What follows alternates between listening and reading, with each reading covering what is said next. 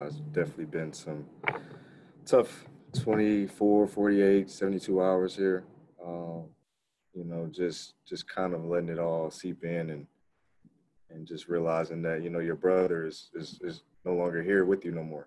He's off to something better. So it's it's tough. It's a tough pill to swallow, I never get into the game of playing GM, you know. It's definitely a tough situation because John is my brother, and our relationship goes far beyond basketball, and I think that's what's so tough about it, we've developed a bond since I was in high school, and we've had great years together, 8, 9 years together here in DC, and it was definitely kind of shocking and crazy to see the news the other day, but you understand, as you said, the first thing you said is, this is a business, it's the business of basketball, and Shep is the GM, and he has to make these tough decisions, and this is probably definitely one of the toughest ones, our organization has ever had to make, and it was a tough pill for me to swallow too, but on the flip side of it, you look at it and see who we're bringing in, and you see the caliber player on Russ and what he's able to do, a former MVP, triple double, walking triple double, and he's going to bring a spark to our team, and the energy to our city that I think, you know, that void won't go unfilled. John left a tremendous impact on the city of DC. He left a tremendous impact on me and my family.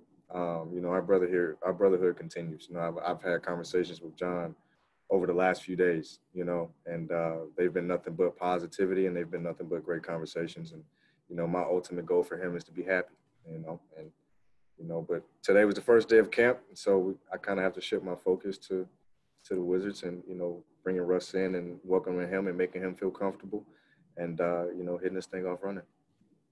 Just one follow up on yesterday, John came to the facility for the last time to say his goodbyes. Without really getting into the specifics out of respect of the relationship, though, but can you describe that last kind of goodbye and then him kind of like walking away? I'm trying not to get emotional now, but it was tough, man, because he's a brother, and you realize that relationship was so strong, but it was so crazy because a lot of people tried to break us apart. A lot of people tried to put us apart, put us against each other. And it was just always crazy because when we came together and had those conversations, it was the total opposite of what everybody was making, the rumors and the noise.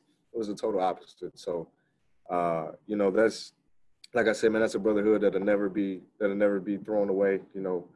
Our relationship continues. But that last conversation it spoke volumes. But I think it definitely spoke volumes for him to just come back. For him to be able to just come back to the facility. And I'm not sure if he was hurt or if he was happy, but it just spoke volumes of who John is as a person. For him to come back and say his goodbyes to everybody. Not I haven't seen not many players do that ever. Fred. Hey Brad, how you been, man? Fred, I'm good. How you doing, man? I'm good. Looking forward, I'm wondering. I mean, Russell notoriously does not mingle with guys, good players who play for other teams. How well do you know him on a personal level? And I'm hoping to get your opinion on what you think the on-court dynamic is going to look like with the two of you, like the specific basketballiness of it. What do you think's going to work? What do you think you have to work on? That kind of stuff. Well, Russ is a pro. He's one of the best point guards in the game. And for me to sit here and say, he can't make things work with other guys, well, I can sit here and say I'm not other guys either. Their games aren't like my game. I'm very adaptable. I adjust to who's with me, who I'm playing with, new guys we add. And my job is to make his job easier. Hopefully he comes in and he's able to pick up the playbook quick. But things are flying with this short exhibition preseason we have. But I don't think it'll be a problem. I'm hoping that he comes in with the energy and the focus that he always plays with. We just need him to continue to play with that drive, play with that leadership, and play like MVP like he's been playing, man, because we have a lot of young, talented guys who are hungry to win, who are hungry to get better, and I think just Russ's energy in that just his approach and his mental approach to the game would be perfect for us, you know. And I'll feed off it too. You know, I think I have a lot to learn from him. He's a lot older than me. He's an MVP. He's been there, 9-time All NBA. You know, so everything is there. You know, it's just a matter of us putting the pieces together.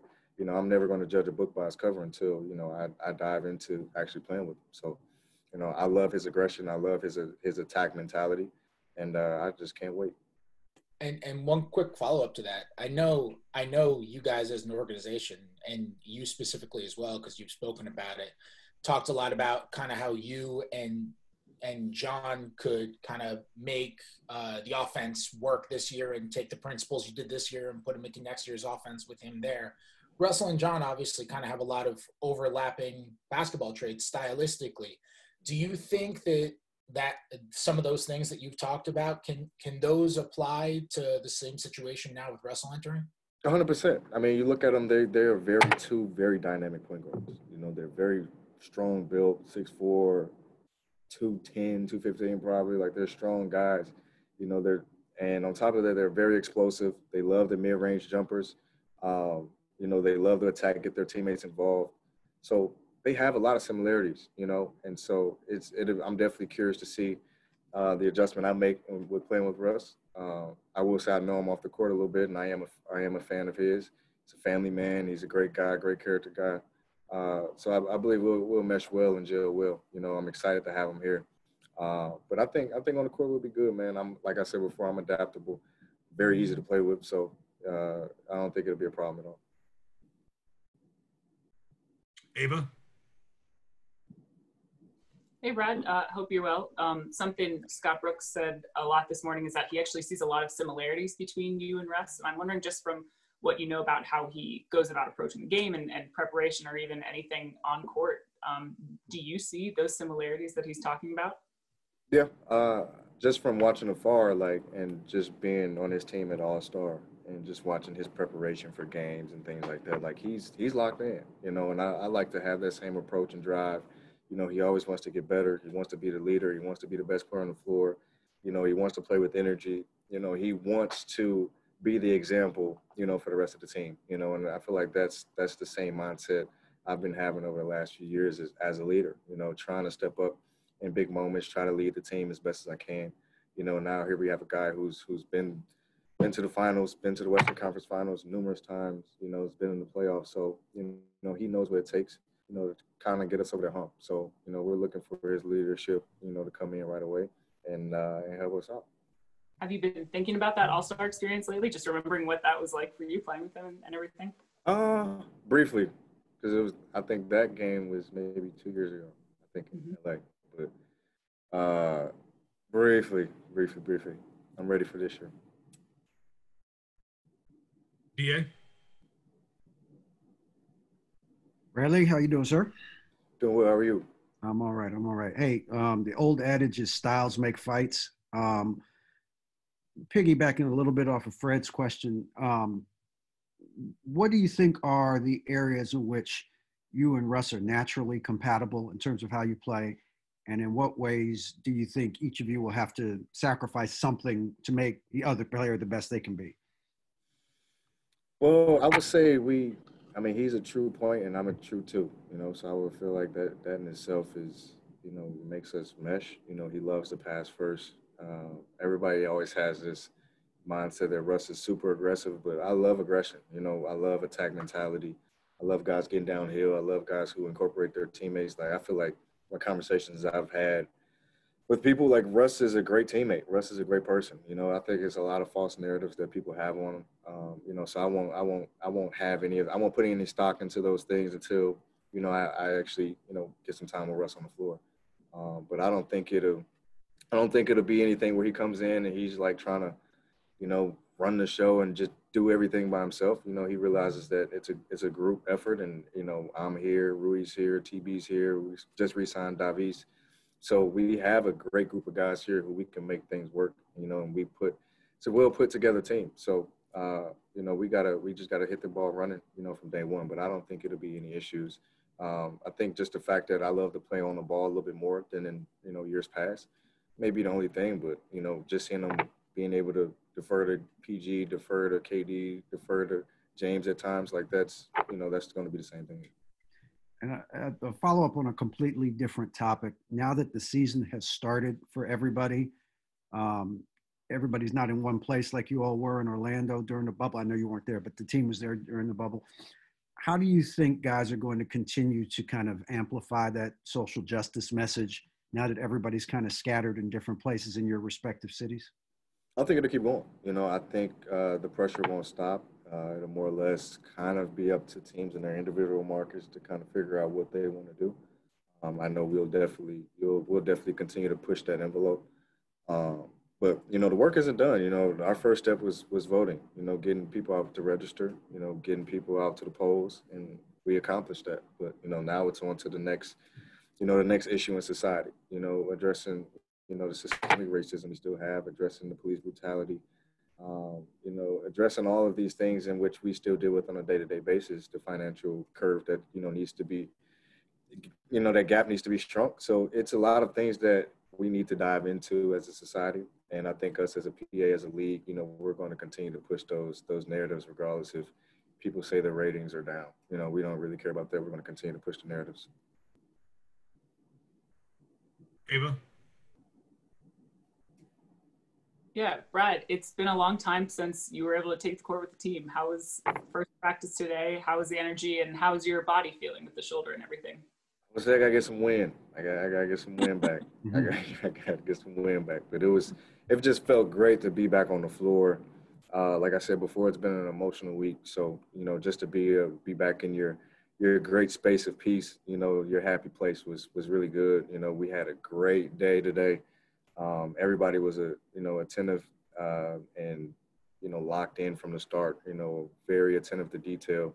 From coach's voice to players, me trying to help guys with plays. It's been a really good day. I think for the first time, we ran our offense in the beginning, and all of our teams, even new guys who've never been here, were able to run our plays, crisp without making mistakes. So that's probably the first time we've had that in a long time. So I think just our focus and our energy was great today. We got to keep it going, though. And other than getting your wind back, body's feeling good, shoulders feeling good? Yes. Thank you for asking. Shoulder feels great. The rehab all summer was awesome. Definitely got to credit our team here with the Wizards. They're staying on my tail every day, making sure I get the rehab in. I feel awesome today. My body feels great. My legs feel great. There's no problem. So I'm ready to hit the ball rolling. Cool. Thanks, Brad. Yeah. Olivia? Hey, Brad, how's it going? Doing well. How are you? Good. Coach joked this morning that Westbrook does not like other guards in the league. How much did you feel that heat when you were playing against him, or when you did? And how happy are you to be on his side? Yeah, I'm on his side, right? Yeah. It's funny because he has that mentality, and I think that's what I love. He has there's no friends. There's no friends out here. Once he steps in between those four lines, regardless if he played with you for 10 years, a half year, regardless, if you're on the opposite team, he is attacking you, he's going at you, he's smack talking. And, I love it. So, I'm definitely happy that I'm on this side of it. I was on the other side a few times. It didn't get crazy. But, he rush trash talks with the best of them. No, he's very confident. He's very, very passionate about the game, man. So you have to respect it. And he goes out there and gets the job done. So, you have to do nothing but tip your hat to him. Not sure who is there, but I see NBA on TNT with a hand raised. So, hey, yes, hey, Bradley. This is Kyle Wells with Turner Sports. So my question is about kind of the pandemic has changed how we watch sports and everything, basketball, how it's experienced. Obviously, you've been playing this game for a long time now. What is it about the game that just keeps you engaged and energized and motivated? And then at the same time, what is it about the game that brings fans back to wanting to see the game, to be a part of their lives? Well, I think the pandemic in itself is kind of just creates that vibe of just wanting to get back and doing things, because we're sheltered. We aren't necessarily allowed to mingle, go out. We have to social distance to the best of our abilities. And, so I think it kind of creates that vibe of anxiety of like, I got to get back on the court. We got to watch sports. We got to get back. So I think it was just a matter of time. It's definitely crazy and it's an adjustment every single day. We have to get tested. You got to go through protocols. But you know, it's what's best for us. It's what's best for society. It's what's best for the world. But it is a crazy time we're living in. We just gotta deal with it. You know, take it in full stride and just wish for the best. Chase? Hey, what's up, Brad? Good to see you, man. How are you? You've talked about how you want to win and you want this organization to give you an opportunity to do that. What does it say about their commitment to building a contender to do what this move is, which is a huge move to get Russell Westbrook? For sure. I mean, Shep knows. Shep runs the team. You know, and just as well as I want to win, I know he wants to too. I know Ted wants to. I know Coach Brooks does. You know, everybody does. So it's just, it was a tough move, but you know, it was made. You know, it's the business of basketball. We got to take it and run with it. And you know, we got an MVP caliber guy coming back. You know, who can really help our team. You know, so I'm excited about it. You know, our biggest step is, you know, to set our goals in the preseason. Let's get better every day, and you know, let's make our playoff run. You know, that's the ultimate thing. The East has gotten tremendously better. So for us to sit there and say it'll be easy you know, that'd be naive of me to say. You know, so it won't be easy. It won't be a cakewalk. We got to put in the work every single day. But getting Russ was a great addition. Getting DB back was awesome. You know, we still got TV. Getting Robin. You know, all the additions that we add, you know, I think could really help us out.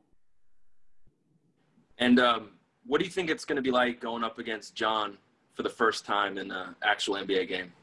I don't know, man. I honestly don't know, because my whole career, all I know is John. So, you know, this would definitely be, like today was definitely weird. So it'll be different. You know, it'll be competitive. I know for sure. You know, he'll probably be trying to give us 60, but you know, we're going to do everything in our power to keep that from happening. But you know, it'll be love. You know, I'm sure it'll be emotional on both sides. But you know, he's a competitor. You know, he's going to come out and compete with the best of them. You know, he's going to treat it like going against me at practice. So it won't be too different. Matt? Hey, Brad. Nice to see you.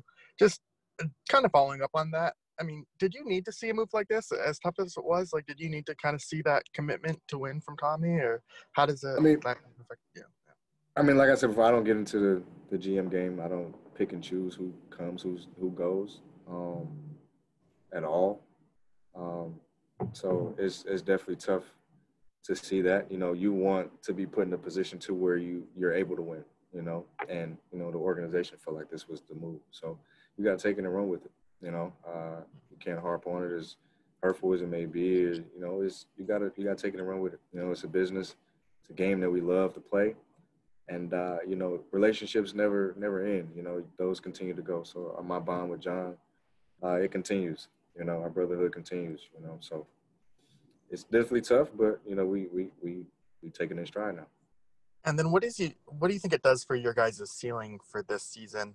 And, you know, Tommy mentioned a little bit earlier that maybe you guys before would have had to nurse John along or just kind of incorporate him slowly, but Russ maybe helps you get off to a faster start. Do you agree with that? Yes. Yeah. I mean, because I remember Shep came out and they want to be real cautious with John coming back off the injury, which is, I mean, you understand that. But it's definitely great to be able to have Russ come in and give us that, you know, 100,000%, you know, effort every single night, you know. And our job is to protect him and making sure that, you know, he's comfortable, making sure he knows the system, making sure that, you know, he fits well with us, you know. So we want to make him feel comfortable here, you know. So that's my job, and it's everybody else's job too, you know. So I'm excited, thrilled to have him. Like I said before, it's definitely been an emotional week, but you look at the positives of it, and you know, we have an awesome player coming back in return. So thanks. Quinn? How you doing, Brad? Mayo, what's the word? So we talked to Scott Brooks, and he just went on and on about how good your body looks and how you came into camp in shape, and he was just so impressed with that. So I kind of want to ask about your off season. I've seen the different types of workouts you do in that room. Kind of tell us what you've been focused on this off season in terms of your preparation for another crazy year. Oh man, I usually have the same approach every year, and my biggest thing is if I'm on the floor, then I'm good. You know, my biggest thing is making sure that I'm available for my teammates in this organization. You know, being able to play on a nightly basis. So, you know, staying on my daily routine, staying on my corrective exercises. You know, I dedicated myself more to getting in the weight room and doing lifts that are more strength and power dominant. You know, getting some more explosion. You know, getting some more um, strength and muscle in my legs to be able to, you know, endure this long season, endure these long minutes, enduring all the jumping and up and down and the running. You know, all that takes a toll on your joints and your muscles. So, you know, I just try to stay on my routine, stay on my body, you know, strengthen my hips, legs, calves, everything, every single part of my body. And then obviously making sure that my shoulder was strong enough too coming into camp. So I didn't want to have any setbacks and I didn't want to have, you know, restrictions or anything, you know, heading into this thing. And also looking forward, Washington selected Denny Avdia. What do you take away from his game from what you've seen so far and also playing with him? What did you like about that pick and how do you imagine he'll be implemented into this offense and defense moving forward? He has a lot of dog. That's one thing I would say out the rip. Like he has a lot of dog. He doesn't back down from anybody, you know, and he has great size. He's a lot bigger than I think people give him credit for. You know, he might even be 6'9", close to 6'10". So he has a lot of great size. Can shoot it very well. Has nice form, nice touch. You know, it's just a matter of just getting them at a better feel of the game at the 3, at the 4. You know, mixing them up. So I think once he gets fully acclimated, you know, it'll be just like Rui. You know, just Rui's growth is crazy to see now. You know, from a year ago. You know, but even during his process, he got better along the way. You know, we expect the same thing from Denny, but I think we'll definitely throw him into the fire early on and see what he can do. Appreciate you, B. Yeah. Fred? Yeah, Brad, I just wanted to follow up on something from earlier where I know you're going to say that you've talked about this a million times before, but we haven't spoken to you in 7 or 8 months, and obviously a lot has changed, especially in the last 48 hours. So I'm wondering, you have reasserted time and time again that you want to stay in DC.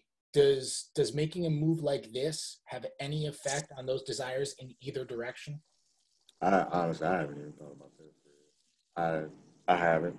I haven't. And my biggest thing is win now. You know, I want to win, and I'm here on the contract for this year, next year, and player option too. So it's just a matter of we got to win. You know, and the organization knows that. It's up to me too, so I can't just sit here and just put all the eggs in their basket and look at Shep like he's crazy. You know, I have to go out and lead the team, put in the work, and get better every day, and bring results. So it's a full effort from everybody. You know, we just got to make sure we go out and win, whatever it looks like. I haven't given thoughts or any thing about the future. You know, that's a year from now. I mean, who knows? You know, so I'm just more or less focused on this year, how we can help Russ get acclimated, and where we can go from here. Thank you, Brad. Yeah. Finish up with Chris Miller. Brad, last year before camp started, you kind of set a tone of your expectations of young players. Obviously, the record was the record. But what you saw in the bubble from those young guys, how much was there carryover, you think, from the summer and improving and what you saw kind of just in day one today? A lot, a whole lot. Just in terms of our intensity and our energy and our focus, you know, just seeing the way that the guys competed in the bubble, finished hard. It's like we carried that over right into camp. You know, guys are locked in, defending. You know, we couldn't do too much crazy contact, but it was beneficial. You know, we got great quality work in. You know, guys were talking, communicating, active.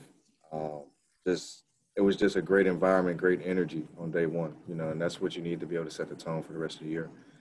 So I'm definitely excited about the group.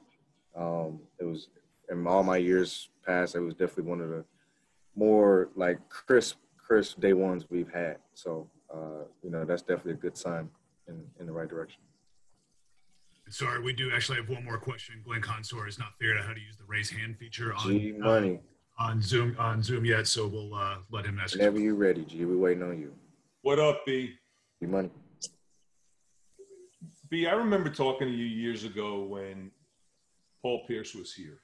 Someone of that magnitude that has come to the team for a year. And I remember you telling me about leadership and what he provided to this team.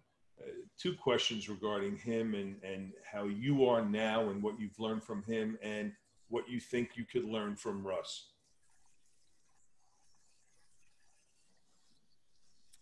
What I loved about Paul, I would say they're very similar. I think they asked the question this earlier, just Russ's mindset of being on his team versus being against him. So when you're his teammate, you're his teammate. It's the same with Paul Pierce, right? He loves you to death. But once you're against him, all bets are off. Like, he act like you a bum on the street. He don't know you. So that's kind of the mentality he has when he comes on the court. You know, he's going to disrespect you and he's going to attack you. You know, and on the flip side of that, like, he's a awesome, loving, caring guy.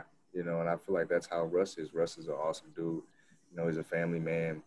It's just, I'm excited to be around him. You know, I was around him briefly, just from All-Star, being around him in the summer a few times and just seeing him. But, to be his teammate now, I'm excited about it. You know, I think I can learn a lot from him, and I'm definitely an active learner. I'm not the oracle. I don't know everything, and I don't try to act like I know everything. So I sit here and I have an open mind, open heart, and I try to listen and figure out ways in which I can get better. This guy won MVP, so how can I put myself in that category to get better, to put myself in that type of conversation and, help propel my team to wins, because that's what's the most important factor, but I think just the biggest thing I take from Paul Pierce was just his dedication to his team, his dedication to his craft. Every single day he worked on it, his first one in, last one to leave. And, he kept that mindset in year 15, 16, however long he played, and it was awesome to be able to witness that, witness a Hall of Famer put in work the way he did. And, now I have a chance to play with another one and, be able to learn from him as well. Yep, another Hall of Famer, B. 100%.